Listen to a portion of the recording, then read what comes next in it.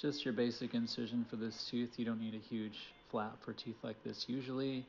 Using the Woodson elevator to pull the tissue back a little bit, and some of that flaky bone you can just kind of scrape off with your Woodson. Either side of it actually works pretty well for something like that. Find the top of the tooth. Now I'm ready for the buccal trough.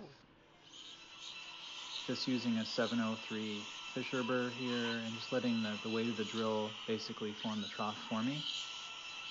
And I stay pretty close to the tooth when I do this. I like to see if it moves a little bit, and it does.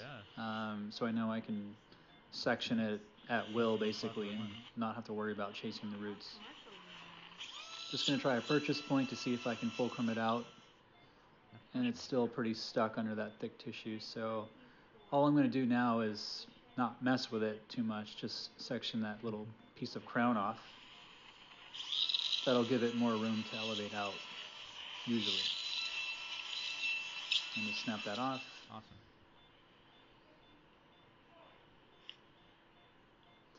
Remove that distal crown, and then I'll just grab an instrument. In this case, I'm using a Cogswell B elevator, and I'm just trying to find a little spot where I can basically flick it out or move it up. And I can, right there in the mesial, I found a little spot, and that was just enough to get those roots out. Irrigate well, just using a little fluorochromic to close.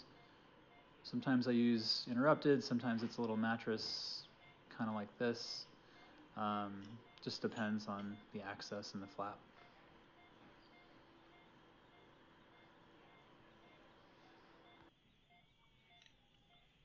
I was maxed out on my iCloud, 2 terabytes for like months. Can't back up my iPhone or anything.